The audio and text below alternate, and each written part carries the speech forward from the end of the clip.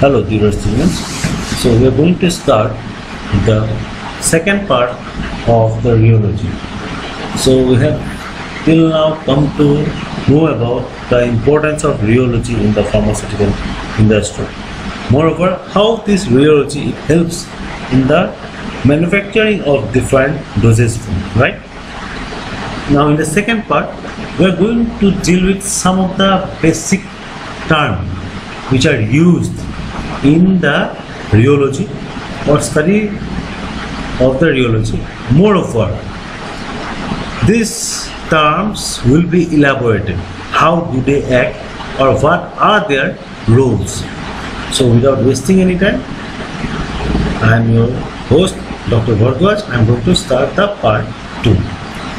So you see, first of all, the concept of ideal solid. So what do you mean by ideal solid? Ideal solid means a solid when, suppose there is a solid or it's a type of solid which upon relaxation of applied stress come back to its normal position.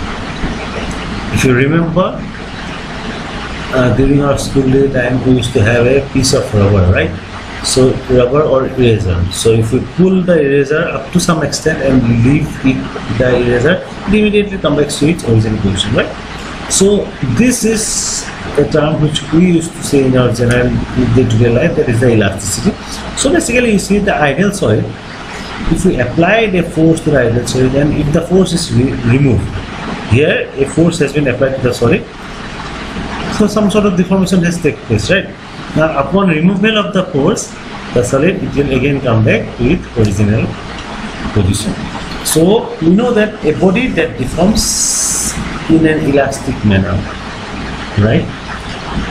Moreover, for an ideal solid, the energy of deformation, this is the energy of deformation. You see, this is the energy of deformation. It is fully recovered, means it will leave the energy, it will release the energy when the stress is relieved.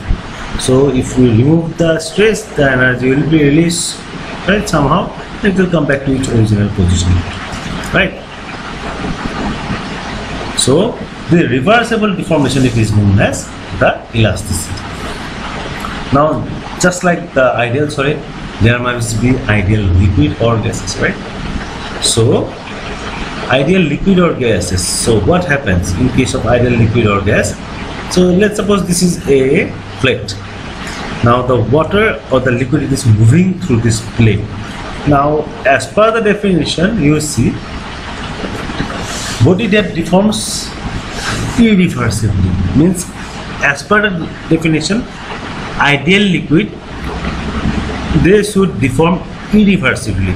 In the solid, they should deform reversibly, means they need to come back to its original position, but ideal liquid should not come back to its original position. That's why I am telling you that the body that deforms irreversibly means that flows. Here if we apply the energy, the liquid should have, or it should flow.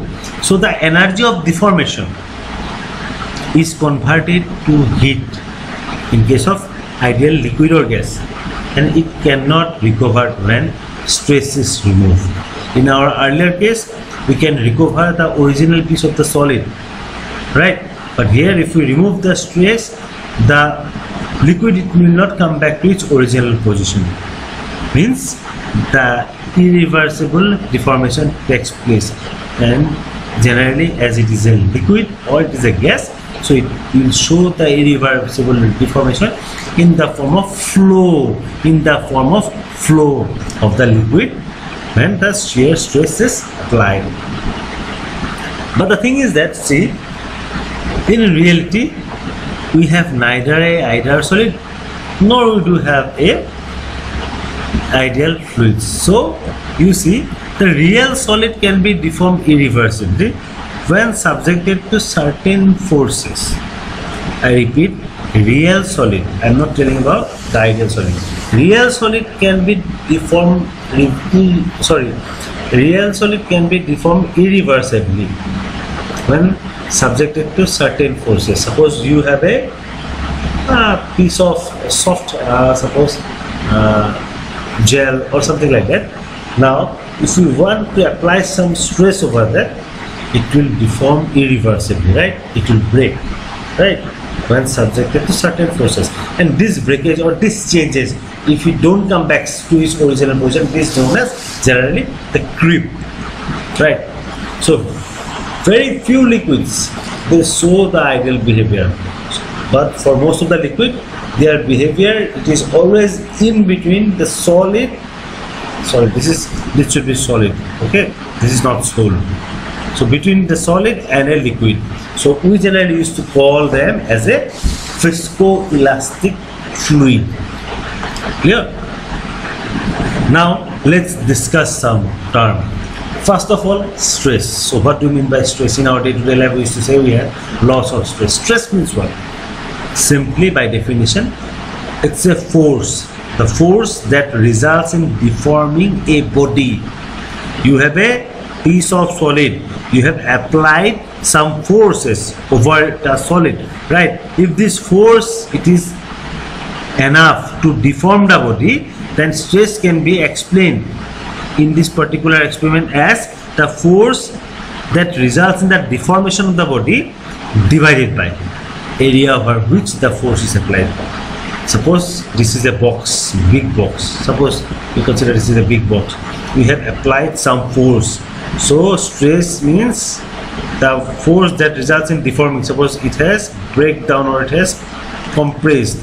Now the force that results in the deforming of a body divided by area. Suppose this is the area over which the force is applied. So simply stress is equal to F prime by A, where F prime it is the force, unit of the force is the A is the area. The next concept, it is the shear stress. So what is shear stress? See, suppose this is a cylinder. The force can be applied in 5 different styles. Number 1, if we pull this cylinder in this direction as well as in this direction, both directions if you are pulling, this force is known as the tension. If we force in this direction from the top, if we force in this direction, this is known as compression. If we apply the force in this direction, the lower part, in the upper part in this direction, this is known as bending.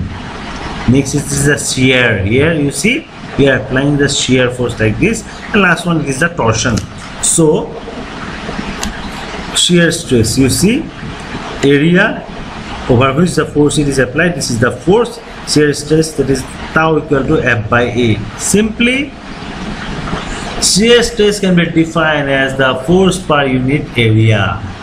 I repeat, the force per unit area, it is known as the shear stress, which is applied to bring about the flow, right, in a liquid or gas. So shear stress is equal to F prime by A.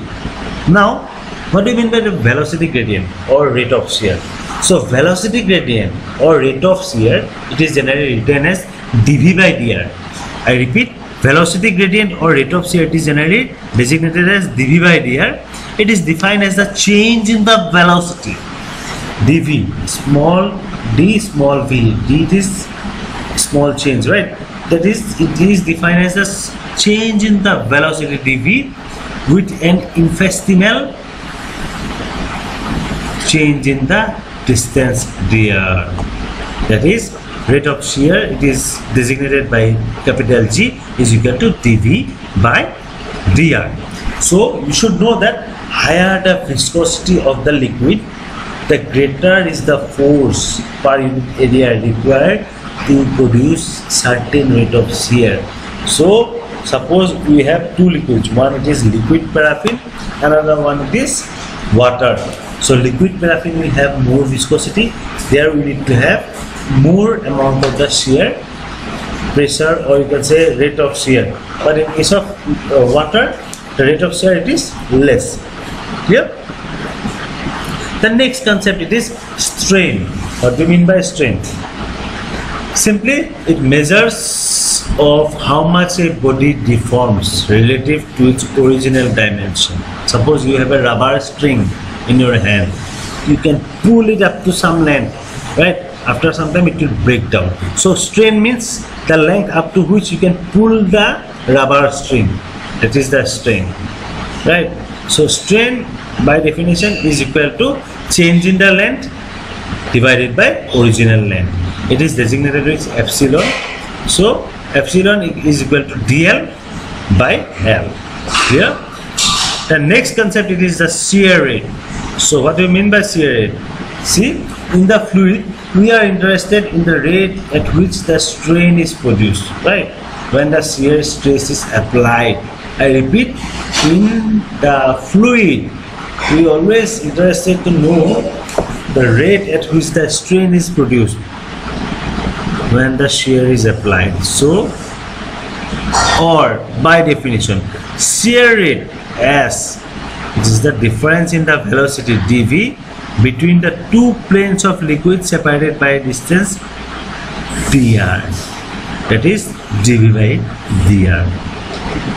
So you see, force acting per unit area, it is directly proportional to the dV by dr.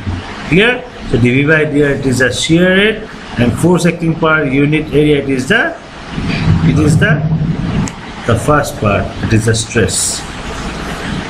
So I hope you people have enjoyed the class. Thank you everyone.